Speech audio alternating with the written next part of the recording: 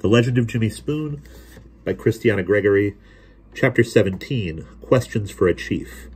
Nampa and Gamu sat with Jimmy on a boulder in the stream. A small waterfall trickled below their feet into a clear, deep pool. We came to the Sagwabipa, Nampa began. Crow were on the other side. Jimmy knew they were talking about the head of the Missouri River. We waited until dark. We went in for their ponies and got 31 to run with us, but the Crow were awake. Their arrows killed our cousin and crippled my horse. Nampa had jumped on the dead man's horse and broken away with the others. They were chased for hours, more arrows and wounded horses. Jimmy swished his bare feet in the water. He had listened to their story. Now he was thinking, you traded 32 horses for the life of your cousin?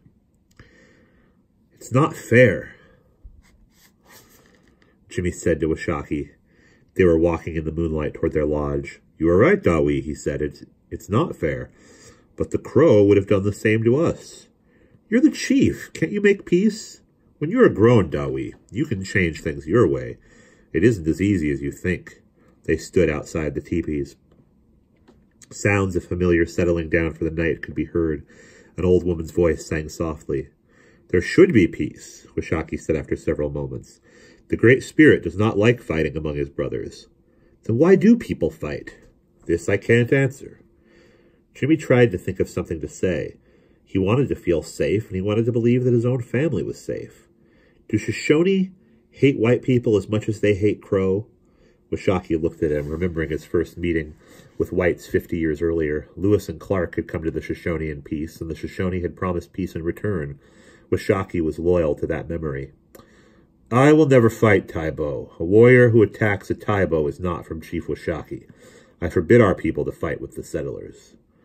But you will fight with other Indians. When I was a young man, Dawi, I enjoyed war. Even when our tribe was at peace, I wandered off, looking for trouble, looking for enemies. I am sad to tell you that I killed many Indians. For this reason, I am ashamed to speak of my youth. Jimmy was still confused. He'd never worried much about what people did or what they felt, but for some reason, he now deeply cared. This new emotion made him bold. No one wins if everyone keeps fighting, Jimmy said as carefully as possible. Maybe if the chiefs put their pipes together, they can agree to stop once and for all. You don't have to like each other. You just have to all want peace. It was the longest speech Jimmy had ever made. Washaki slowly lifted his face to the stars. And that's the end of chapter 17.